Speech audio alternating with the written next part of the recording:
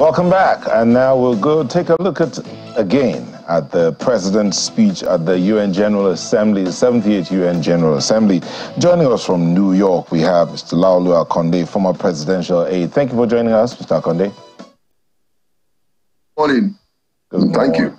Good morning. It looks like you are waiting to hit the bed in a few minutes. But hey, let's look at this. So the president's speech, and he said something, the end of his speech said something like, Africa is the key to the world's future, paraphrasing here. From what you heard there, from that speech, what's your takeaway? Yeah, thank you. Clearly, this was quite a very notable speech that the president gave. Of course, you know, like he indicated himself, this was his first speech as president of the Federal Republic of Nigeria.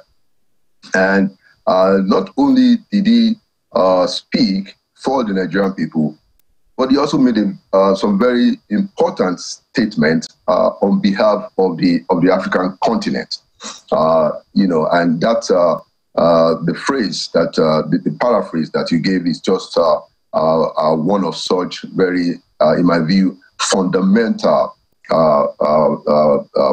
declaration, if you could say, that he made, that look, it's over. The time that Africa used to be seen as a place of people to be pitied is over. That what Africa wants is a mutually beneficial partnership. He spoke about four important things. Number one, he talked about the development of the continent. And he said that what Africa is looking for is a mutually beneficial relationship, namely that the international community ought to partner with Africa. And he did refer to the Marshall Plan, you know, which of course was the plan that was put up in the international community after the end of the Second World War to sort of help Europe to recover. And he said, even though the circumstances of Africa is not compared to what happened in Europe after the war, but that, you know, the same kind of commitment that the international community, especially Western countries, gave to the rebuilding of Europe is the kind of request that Africa is making for serious political commitment and mutuality in terms of international relations. Secondly, he spoke about democracy, you know, and I think this was a very important one, of course, because of what has been happening in West and Central Africa with the spate of coups that we have all over the place, especially the question of Niger, you know. So he spoke and said that, look, the solution to the problems is not coups. That coups are not only wrong but illegal. And he did say at that meeting that he was looking forward as chairman of ECOWAS to partnership from the international community on how to stem the tide of coups in the continent. And also, he then talked about, and I find this very interesting, he talked about what he called the dark channel of commerce, the dark channel of commerce that has been perpetrated in the international community in places like Africa and other developing countries, where there has been a pillage of mineral resources, you know, by foreign countries, you know, taking advantage of mineral resources, you know, in places, you know, like Africa, as a matter of fact, like a place in Nigeria, you know, where they come and basically steal mineral resources in all kinds of illicit transactions and taking away the resources of Africa and other continents, you know, in a way that not only is blindful and despicable, but a way that perpetuates the poverty of the people and also promotes conflict. I think, for me, yeah. Let's go ahead. Yes, the president's words, strong words, as some in some quarters have described his words as very strong words, speaking not only for Nigeria, but also for Africa. So, in fact, it looks like the president was a spokesperson at that point for Nigeria, the West Africa, and the African continent. But the question now is, having put out those words, he has a team, he has a people that work with him, and some other African leaders heard him also. What should be done? What action should be taken in line with these words that have gone out right now? Because it's not enough to speak it. Some things need to begin to happen towards that. I agree with you, and I think what the president has done, in my view, is to retake. He has made an attempt to retake the place of importance, the significance of the Nigerian voice in the international community, the significance of Nigeria as a voice for the black race, as a voice for the African continent, as a voice for the developing world, a voice that cannot be ignored. Now, the first step. Now, you're right. So what else must follow? I think what must follow ought to be a clear enunciation and articulation of a foreign policy that backs up, the tone and the attitude of the president's speech at UNGA. And then a matching up of all those things, especially regarding the economic relationship, because he did call out the international community, because he said even concerning what he called the pilage of resources from Africa, he did raise a very important question. He said, well, is this by design or by accident? I mean, that's a very, very strong and bold statement, which clearly, will make anybody from Nigeria or Africa very proud that you have somebody who can actually look into the eye of the international community and say that, look, you guys, we can't continue to have a situation where there's a pilage of our resources. But to your point, yes, the president must now gather together, in my view, his foreign policy team. And of course, we do have a lot of very excellent foreign policy experts and people with very great credentials, people like Chief Anyanku, Professor Ibrahim Gambari, Professor Bolaji Akinyemi.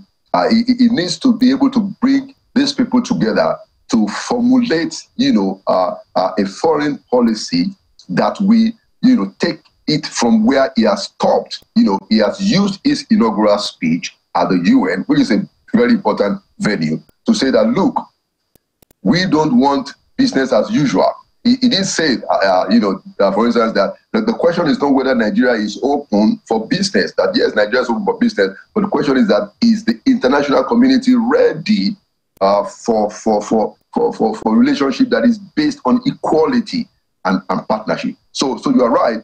What the president must do now is to gather together, his foreign policy team and articulate a clear foreign policy that will reflect some of these important ideas that he has spoken about, some of these important agenda that he has said, so that in all the things that we do at the level of international relations, starting from, of course, what is our domestic policy, the world can see that we have a new Nigeria that wants to retake its place in international relationship and also be the spokesperson for the development of Africa and the developing world. So yes, this is just the beginning of what has to happen.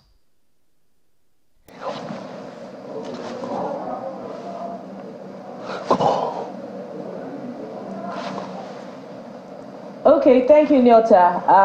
Mr. Akande, let's assume that the advocacy as contained in the president's speech and in the speech of other presidents who spoke at the assembly, somewhat encapsulated in the goals of the Sustainable Development Goals that were reviewed from 2015.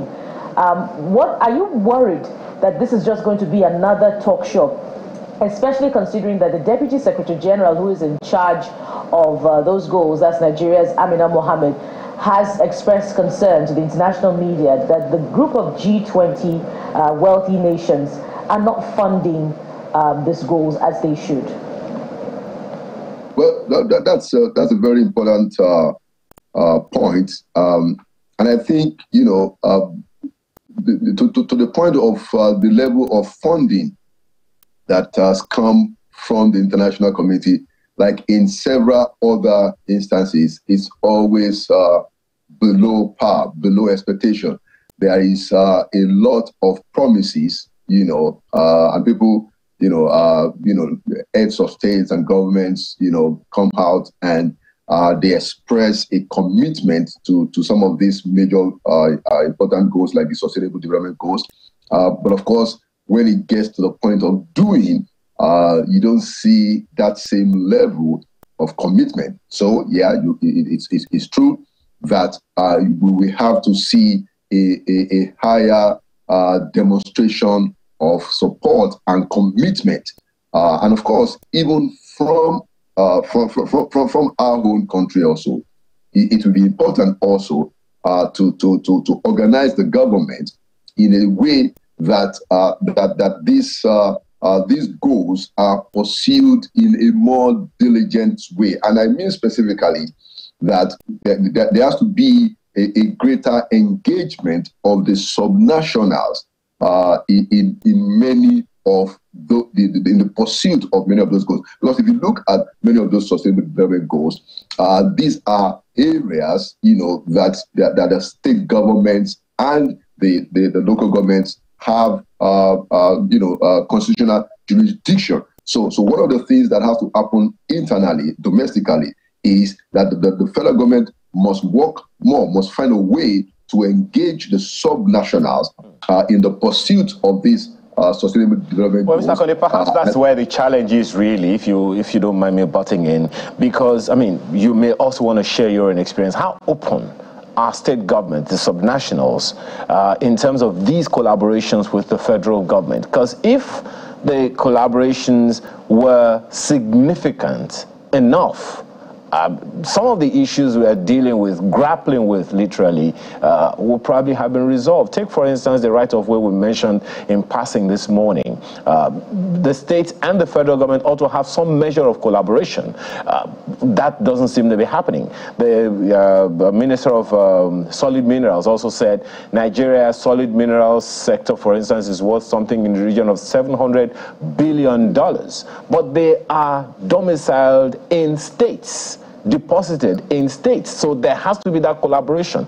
How open are those collaborations, or are state governments, subnationals, to those collaborations that can fast track these development initiatives? Yeah, a very important point, Ayo, that you raised. And by the way, I know that by now Nigerians must have noted that you have this very solid understanding about how states must come into the picture, and it's a very important point. Now, I think one of the things that the federal government ought to do is to approach a stick and carrot, is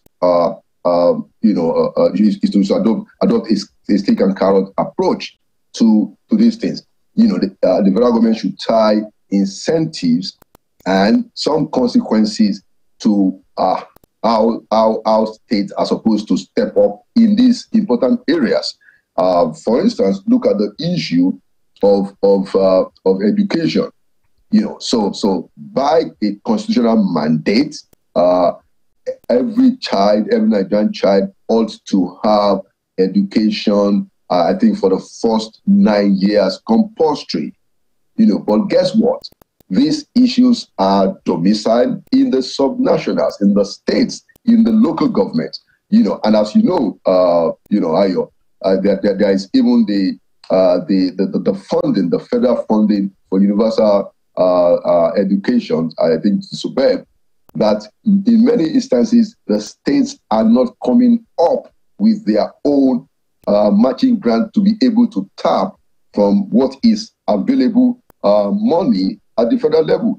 So the question of getting the states to collaborate is very critical. There can be no development Okay, let's put it very clear. There can be no development, there can be no sustainable development in a country, in a federal country like ours, without an active collaboration, a consistent, organized, continuous, active collaboration between the federal government and the state government. And so what I will suggest is that the federal government has to take this thing much, much serious than before and adopt a stick and carrot approach. And I think the president has shown promise. You remember that a few months ago, the president decided that, look, we're going to hold back a portion of the increase that we have seen in federal allocation for the purposes of infrastructure. Of course, there was quite a bit of altercation and argument at the Federal Allocation Committee when that idea came up. But guess what? The president insisted and he got his way. So it is that kind of engagement on a consistent basis, to let the states know that, look, this thing has to be done because you guys in the states, that is where development happens. And it will be useful even also for Nigerians to understand that all the focus, all the attention, all the criticisms, all the observations shouldn't be going to the federal. Yes, the federal carries the biggest burden. Everybody knows that, and we will continue to engage, with the federal government and call them out and ask questions. Okay. All right, thank you very much, Mr. Laolu Akande, former presidential. Thank you for coming in this morning and for sharing your thoughts. We'll leave it at that point. Thank you once again. I wish you well. Thank you, my brother. Have a nice one. All right.